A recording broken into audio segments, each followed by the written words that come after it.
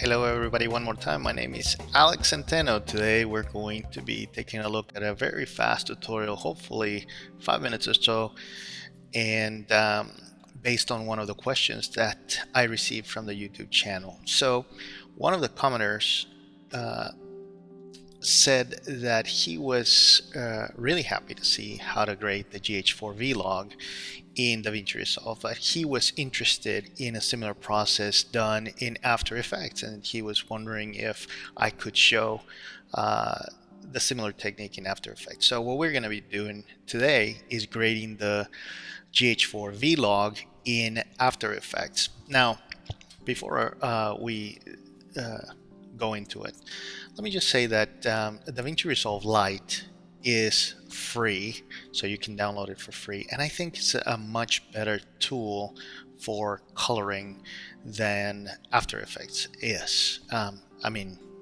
obviously After Effects is a great tool for other things that DaVinci Resolve will never do, but with that being said, DaVinci Resolve is very good at what it does, which is color correction, so I'll probably go down that route. But if for whatever reason you're already working in After Effects, then maybe you want to do this technique. So let's get to it. So I'm here in After Effects. This version is the CC 2014, but since I believe since CC After Effects comes with a free plugin called Finesse, and that's what we are going to be using today. So I have here my footage, and this clip is from the GH4 vlog profile exposed in +1, and pretty much I have it here in my timeline, and that's pretty much it. In other words, I created a composition and dropped the clip in the composition, and that's it. So first thing, I'm going to create an adjustment layer so that I'm not affecting directly in the clip itself. If I need to make changes or whatnot, it's just easier. Alright, and let's go to our effects here and search for Finesse. If you don't have Finesse installed, then you can actually download it with your license of Adobe After Effects. So let's go to full interface. So what I did is grab the plugin from effects, from the effects panel, and dropped it into my adjustment layer that is going to receive all the color information that we're going to be changing. And here we are. So we have my scopes here in the left hand side. We have our clip here, and so we have our adjustments here at the bottom, and you can play with those a little bit more. We're gonna just try to do this fairly quickly here. You're gonna be going to the RGB tab here, and we're gonna be affecting our masters. And this is pretty much the same as DaVinci Resolve, master, gamma, pedestal, and gain in a different order. So the pedestal, we're going to be moving down, and what I want you to see is that as I am moving down, I am calculating the bottom here to touch in my shadows. So in other words, the shadow information, I'm bringing it down until I'm not clipping anymore.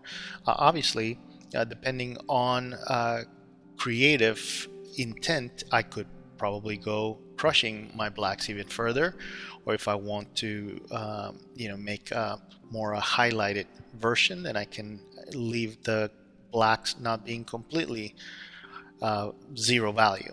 In other words, it's a creative intent here, but for the most part, if what you're doing is just color correction from the GH4 vlog to Rec 709 linear workspace, then you are calculating here the lowest point of your blacks in the image to be here with your pedestal. Inversely, you're doing the same with the gain. So we're going up all the way here without clipping our highlights. That's our gain, and I have it here at minus 0.16 here, and my gain at about 1.83. that's you know, fairly normal for the GH4 vlog. And then the last thing I'm changing is the gamma, and I'm bringing it down to the left here. And you can see like the kind of curve that we're actually getting. And you can see here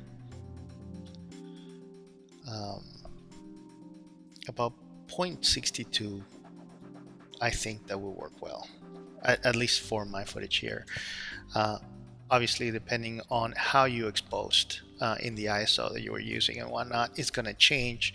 As I said, this footage was exposed in a +1 to allow a little bit of more information from the shadows to go into the mids and then bring them down in this post-production. So that way you limit a little bit of the noise that you would be getting, and as you can see, like the shadows are pretty clean because of that. Also, let's go ahead in the HSL here, enable the HSL, and then you can increase a little bit of the vibrance, and you can increase the saturation as well to make it a little bit more attractive, right? And you can obviously play with all this as well. Let's hit OK. And then let's go ahead and do an unsharp mask effect. Okay, and let's go ahead and grab this and drop it there. And here we're going to set up an amount of about 200. The radius we're going to keep at 1, and then 0.04, or about so there, for our threshold. Before and after, before and after. Yeah, it's looking good. And that's pretty much it. Of course, like, you could go into curves and try to change the direction of your colors specifically to do more grading. This is more correction from a logarithmic curve to a linear curve. Let's say that you don't have finesse, and this is the last tip I'm going to give in this subject here today, if you're actually not interested in using color finesse at all.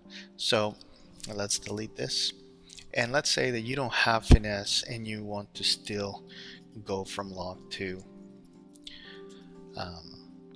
linear. So I'm gonna grab the Centeno converter, which of course you should have by default, and you can play here with the black points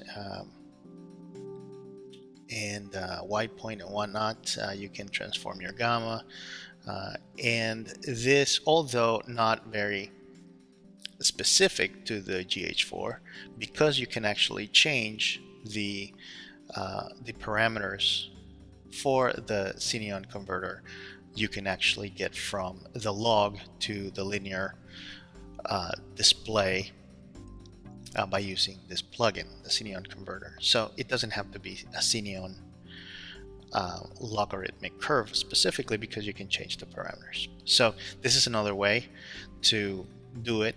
I prefer the finesse one, and even further, I prefer to do it with DaVinci Resolve, I think. And in a future video, we're probably going to do it also with Photoshop. So creating a Photoshop LUT and then adjusting that LUT inside of Photoshop, exporting that to .cube, and then importing the .cube LUT file into DaVinci Resolve and doing it there. That should be pretty interesting, I think. So maybe that will be the next video. But anyways, hopefully this has been beneficial, and thank you so much for your questions. If you have any comments or further questions, just let us know in the YouTube channel box. Thank you so much. Have a great one. Bye-bye.